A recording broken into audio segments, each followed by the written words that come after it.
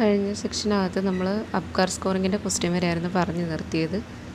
Next, in A lady suspected to B suffering from genital TB, the best time to diagnostic uterine ക്യൂററ്റേജ്. ഒരു genital TB suspect ചെയ്യുന്ന ലേഡിയാണ്. Uterine ക്യൂററ്റേജ് ചെയ്യാനുള്ള best time ഏതാണെന്നാണ് question. അപ്പോൾ genital TBയുടെ കേസിൽ നമ്മൾ മെൻസ്ട്രേഷൻ്റെ 1 week മുന്നെയാണ് ക്യൂററ്റേജ് ചെയ്യാൻ നല്ലതെന്ന് പറയുന്നത്.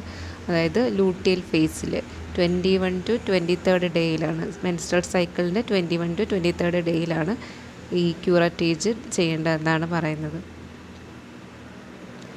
Next, which renal stone R characteristically റേഡിയോലൂസൻറ്റ്. അപ്പോൾ റീനൽ സ്റ്റോണുകളുടെ അതിൻ്റെ റേഡിയോ ഒപ്പസിറ്റി അനുസരിച്ചിട്ട് 2ആയിട്ട് ക്ലാസിഫൈ ചെയ്തിട്ടുണ്ട്, റേഡിയോലൂസൻറ്റും റേഡിയോ ഒപ്പേക്കും.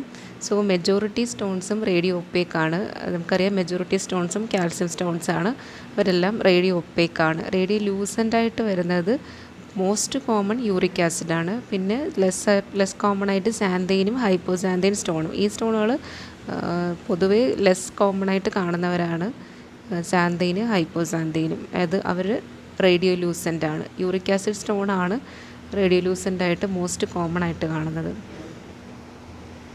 സോ ആൻസർ റേഡിയോ ലൂസൻ്റ് ആയിട്ടുള്ളത് uric acid stone. Next, among the following which organism ഇൻവൈഡ് the intact corneal epithelium. Intact corneal epithelium ഇൻവൈഡ് ചെയ്യാൻ പറ്റുന്ന organism കൊർണി bacterium, diphtheria. Next question, curling സൾസറീസ്. ഇപ്പോൾ ഇത് കുറച്ച് നെയിംഡ് അൾസേഴ്സാണ്.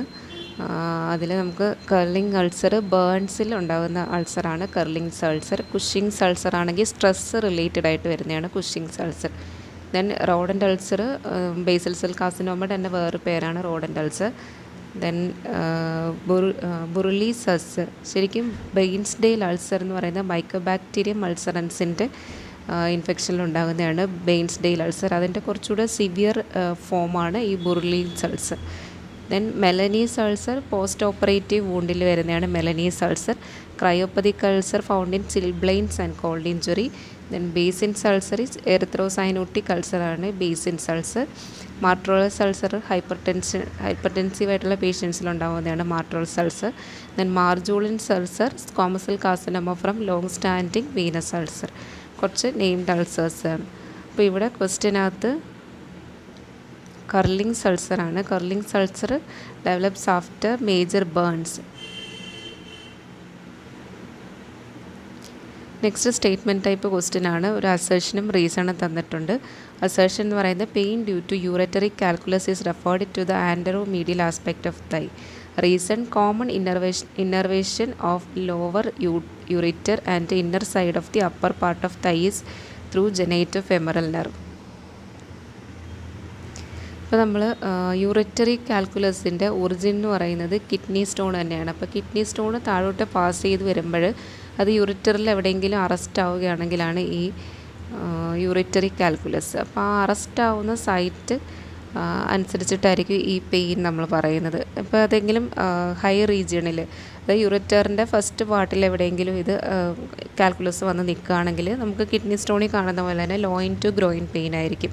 അപ്പോൾ അവിടെ ilio ഹൈപ്പോഗ്യാസ്ട്രിക് nerve, ilio inguinal nerve വഴിയായിരിക്കും pain transmission. അപ്പോൾ ലോയിൻ ടു ഗ്രോയിൻ പെയിൻ ആയിരിക്കും ഹൈ റീജിയണിൽ സ്റ്റോൺ വരികയാണെങ്കിൽ. ഇനി ലോവർ തേർഡിലാണ് വരുന്നതെങ്കിലാണ് ലോവർ ലെവലിലോട്ട് പെയിൻ വരും. അത് referred to testicles or ലേബിയ majora. മെയിലിലാണെങ്കിൽ testicles, ഫീമെയിലാണെങ്കിൽ ലേബിയ മെജോറയിലോട്ട് refer ചെയ്യും. Then it may be referred to മീഡിയൽ aspect of തൈ. ലോവർ റീജിയണിൽ വന്നാൽ മീഡിയൽ ആസ്പെക്ട് ഓഫ് തൈയിലോട്ടും പോകാം. അപ്പോൾ മീഡിയൽ ആസ്പെക്ട് ഓഫ് തൈയിലോട്ട് പോകാനുള്ള കാരണം പറയുന്നത് ഇതാണ്, ആ common ഇന്നർവേഷനാണ്. Common innervation of lower യൂററ്ററും then inner side of upper part of തൈ through genital femoral nerve. രണ്ടിലോട്ടും genital femoral നെർവാണ് supply കൊടുക്കുന്നത്. അപ്പോൾ അത് അസേർഷൻ കറക്റ്റാണ്, reason is correct explanation. Then ഇനി യൂറിറ്ററിൻ്റെ ഇൻട്രാമ്യൂറൽ പാർട്ടിലാണ് ഈ കാൽക്കുലസ് വന്ന് നിൽക്കുന്നതെങ്കിൽ പെയിൻ പെനിസിലോട്ട് റെഫർ ചെയ്യും. Then both സെക്സസിലും സ്ട്രാങ്കുറി is found. അപ്പോൾ ഇവിടെ അസേർഷൻ കറക്റ്റാണ്, റീസൺ അതിൻ്റെ correct എക്സ്പ്ലനേഷനാണ്. Next question, 30-year-old male presented with a painless swelling in the right groin region On examination, the swelling exhibits impulse on cuffing and reducibility. The swelling does not come out on cuffing when the deep inguinal ring is occluded. The probable diagnosis. അപ്പോൾ അവിടെ cough impulse test പോസിറ്റീവായിട്ട് കിട്ടിയിട്ടുണ്ട്. Then next നമ്മളൊരു deep inguinal ring ഒക്ലൂഡ് ചെയ്യുന്നത്, അതായത് deep inguinal ring occlusion ടെസ്റ്റിൽ protrusion കിട്ടിയിട്ടില്ലെന്നാണ് പറയുന്നത്. അപ്പോൾ ഈ പറഞ്ഞ കണ്ടീഷൻസ് വെച്ച് ഒരു ഹെർണിയാണ് അസസ് ചെയ്യാം. ഹെർണിയ, ഇൻഗ്വനൽ ഹെർണിയ നമ്മൾ രണ്ടായിട്ടാണ് മെയിനായിട്ടും പറയുന്നത്, direct and indirect. Direct inguinal hernia എന്ന് പറയുമ്പോൾ എന്താണ് പ്രൊട്രൂഷൻ ഉണ്ടാകുന്നത് ത്രൂ ട്രാൻസ്വേഴ്സാലിസ് ഫേഷ്യ ഹേസൽബാഗ്സ് ട്രയാങ്കിളിൽ കൂടെ മുകളിലായിട്ടായിരിക്കും വരുന്നത്. ദെൻ ഇൻഗ്വനൽ റിങ്ങിൻ്റെ അകത്ത് കൂടി ഇൻഗ്വനൽ കനാലിലോട്ട് പോകുന്നതാണ് indirect inguinal hernia.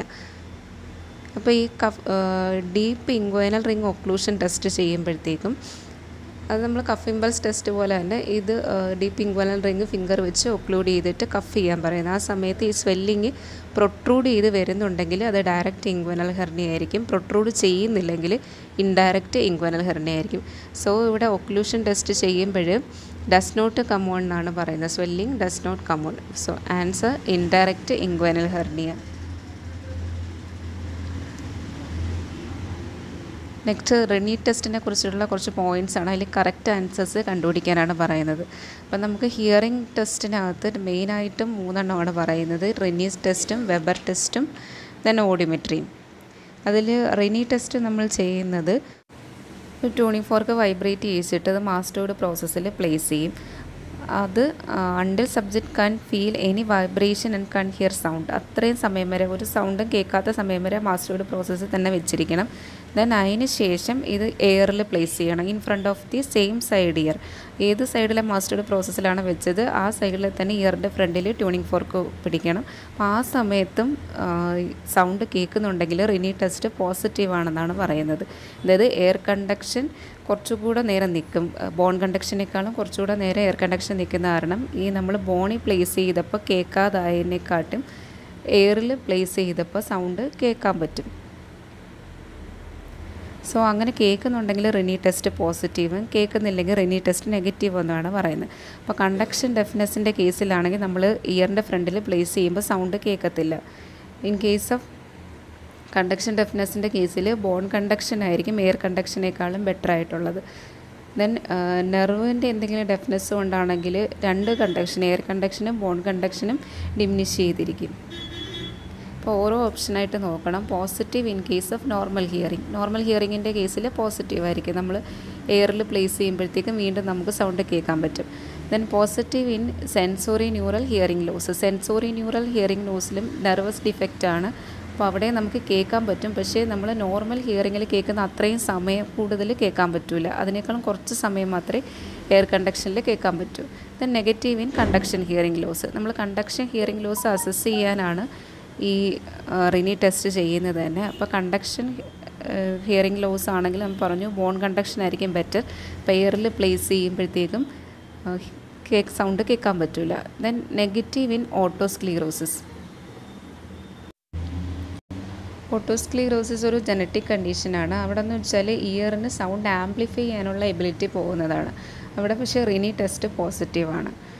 So D തെറ്റാണ്. ഇ നോക്കുക, positive in perforation tympanic membrane. Tympanic membrane പെർഫറേഷൻ്റെ കേസിൽ നമുക്കുണ്ടാകുന്നത് കണ്ടക്ഷൻ ഡെഫ്നെസ് ആണ്. കണ്ടക്ഷൻ ഡെഫ്നെസ്സിൽ റിനി ടെസ്റ്റ് നെഗറ്റീവാണ്. കറക്റ്റ് ഓപ്ഷൻസ് എന്ന് പറയുന്നത് എ, ബി, സി ആണ്. Next question, a 25-year-old cyclist was struck in a road accident and is brought to the hospital. On examination, his perineum and scrotum are swollen and bruised. There is streak of blood at the external meatus and he is unable to pass urine. The patient most likely have. ഇപ്പോൾ ക്വസ്റ്റ്യനകത്ത് symptoms പറയുന്നത് streak of blood at external meatus ഉണ്ട്, unable to pass urine ഉണ്ട്, then scrotum swelling ഉണ്ട്. അപ്പോൾ ഒരു യൂറത്രൽ urinary ബ്ലാഡറിൻ്റെ ഒക്കെ ഒരു injury കാണിക്കുന്നുണ്ട്. അപ്പോൾ പെൽവിക് ഫ്രാക്ചറിൻ്റെ കേസിലാണ് ഈ യൂറത്രൽ ഇഞ്ചുറിയൊക്കെ, പെൽവിക് ഓർഗൻസിൻ്റെ ഇഞ്ചുറി റിലേറ്റഡ് ആയിട്ടുള്ള സിംറ്റംസ് വരുന്നത്. സോ ആൻസർ ഇസ് പെൽവിക് ഫ്രാക്ചറാണ് വരുന്നത്. Next question, a 40-year-old lady presented with colicky abdominal pain in the right upper quadrant of abdomen radiating backward to right shoulder blade. She gives history of food intolerance to fat and flatulence. Most probable diagnosis.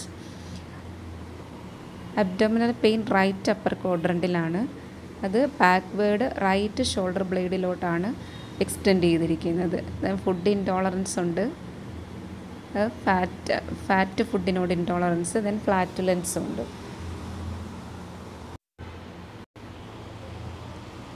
അപ്പോൾ അത് generally നമുക്ക് biliary കോളിക്കായിട്ട് പറയാം. അപ്പോൾ അതിൽ acute cholecystitis ആയാലും goal stone കോളിക്കായാലും ഈ പറഞ്ഞ പോലെ റൈറ്റ് അപ്പർ ക്വാഡ്രൻറ്റിൽ തന്നെ ആയിരിക്കും പെയിൻ വരുന്നത്. രണ്ടും ബാക്ക് റൈറ്റ് സ്കാപ്പുലയുടെ സൈഡിലോട്ട്, inferior angle of right സ്കാപ്പുലയിലോട്ടായിരിക്കും referred pain പോകുന്നത്. അപ്പോൾ ഇത് ബിലിയറി കോളിക്കിൻ്റെ ക്യാരക്ടറിസ്റ്റിക്കാണ്. ദെൻ നമ്മൾ ഗോൾ സ്റ്റോൺ കോളിക്കാണെങ്കിൽ കോമൺ ആയിട്ട് പറയും ഫെർട്ടൈൽ ഫീമെയിൽ ഓഫ് 40 അവർക്കാണ് വരാൻ ചാൻസ് കൂടുതൽ. ദെൻ ഇവർ തമ്മിൽ ഡിഫറൻഷ്യേറ്റ് ചെയ്യുന്നത് ഗോൾ സ്റ്റോൺ കോളിക്കാണോ അക്യൂട്ട് കോളിസിസ്റ്റൈറ്റിസ് ആണോ എന്നറിയാൻ വേണ്ടിയിട്ട്. അപ്പോൾ നമ്മൾ പെയിന് നോക്കുമ്പോഴത്തേക്ക് അക്യൂട്ട് കോളിസിസ്റ്റൈറ്റിസ് ആണെങ്കിൽ ഒരു സെവറൽ ഡേയ്സിലേക്ക് പെയിൻ നിൽക്കും. ഗോൾ സ്റ്റോൺ കോളിക്കാണെങ്കിൽ ഫോർ 2 hours അത്രയൊക്കെ ഉണ്ടാവുള്ളൂ. അത് കഴിഞ്ഞിട്ട് ആ പെയിൻ പോവുകയാണ് ചെയ്യുന്നത്.